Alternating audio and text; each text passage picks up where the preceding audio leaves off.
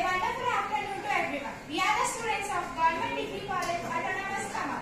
I am S.K. Nazni, Daspuan Chandra, Hari Prasad, Sania Pahat, and Navyashri are here to present the Jignasa Student Study Project on the topic of behavior of sales and purchases during the festival season. Supervised by the Associate Professor of Commerce, Dr. Rama Satyavati Ma'am.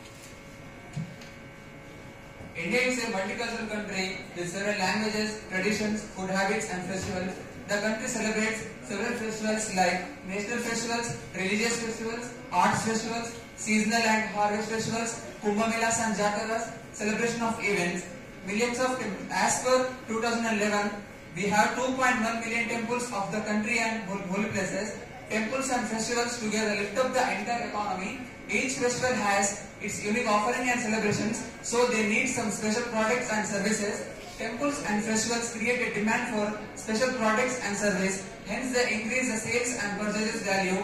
Our project is mainly focused on the changes of behavior of sales and purchases during the festival season. The study area is Khammam district.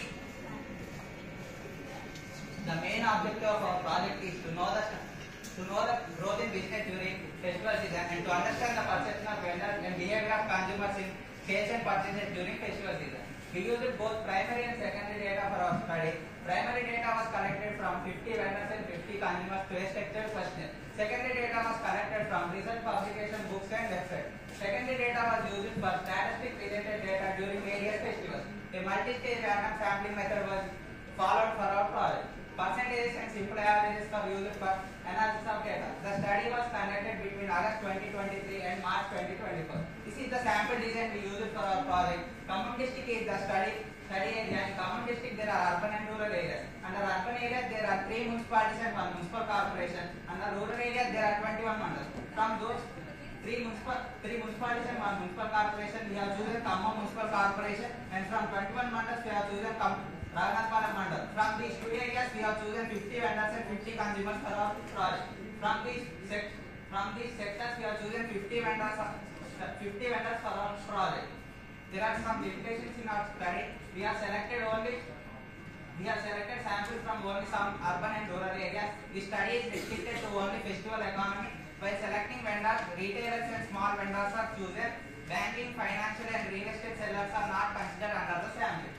This is the literature we reviewed for our study. Few economic impacts of festivals. People spend their income on special products during the festival season. Special products such as flower for Batukamma, colors for Holi. The sale of flowers and colors are increased during the festival season. Buying and selling of clothes are increased during the festival season. Textile and jewelry industry states that their sales were increased during festival season as compared to the normal seasons. According to the data collected from Ahmedabad Air Cargo Complex states that 6.8 metric tons of gold was imported during festival season in Gujarat. Increasing demand for goods and services during the festival season, auto